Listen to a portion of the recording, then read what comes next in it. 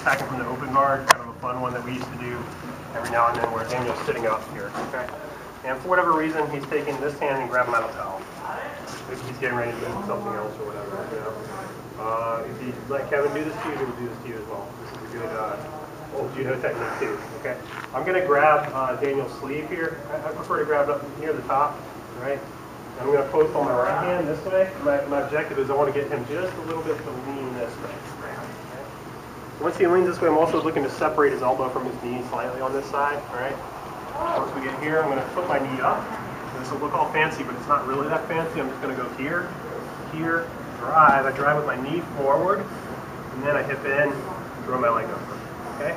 Once we get here, you guys are in good position. Just finish it like this, knees tight, hips forward slowly. Okay, so let's do it again, guys. It's just this is the flyingest armbar I'm gonna ever do, probably nowadays, right? Daniel's playing open guard. He's being a little sloppy with his hand here. He's collar grabbing. Okay, control here, upwards, here. Left foot comes up. Maybe the guy thinks, you know, I'm gonna try to pass this guard or whatever. I just need to get past this, and then come forward with my hips.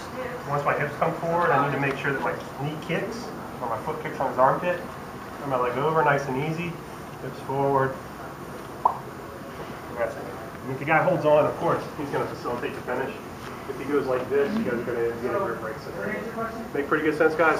Let's just spend a few minutes working on that one. This is kind of for fun, but it's going to start you thinking about this particular style of armbar. And we're going to get into some kind of more sophisticated stuff after this, all right?